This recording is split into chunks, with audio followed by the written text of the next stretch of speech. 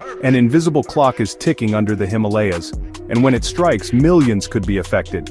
Geologists call it the Himalayan time bomb, a long overdue megaquake building up pressure beneath northern India. If you think Earth science only belongs in textbooks, this video will change that. Subscribe now to explore the science that can shake cities, or save them. The Himalayas were not just formed by beauty, they were formed by violence. They sit on the collision zone of the Indian plate and the Eurasian plate, which are still pushing against each other at about 5 centimeters per year. This causes massive strain to build up beneath the crust, until it snaps.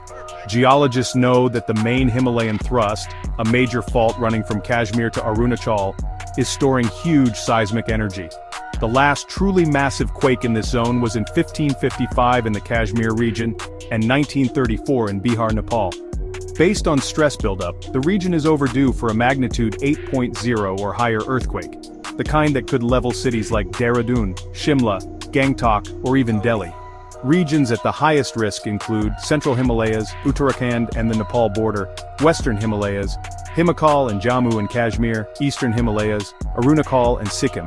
Cities at risk include Dehradun, Kathmandu, Itanagar and Guwahati.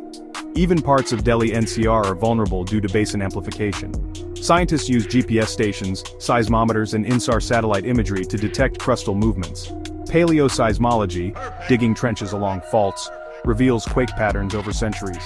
The data shows, large parts of the Main Himalayan Thrust have not ruptured in over 500 years, that is dangerously overdue. Many Himalayan cities are not built to IS 1893 earthquake standards. Retrofit programs are underfunded, and high population density in towns like Tehri, Nainital and Darjeeling makes evacuation difficult. Landslides, dam breaks and post-quake flooding could make things worse. Strengthen building codes and enforce retrofitting. Educate the public on quake drills. Use earth science data for land use planning. Do not build blindly. Build smart, build safe. If you want to know how science can predict disaster before it strikes, like, share, and subscribe, because this is just the beginning.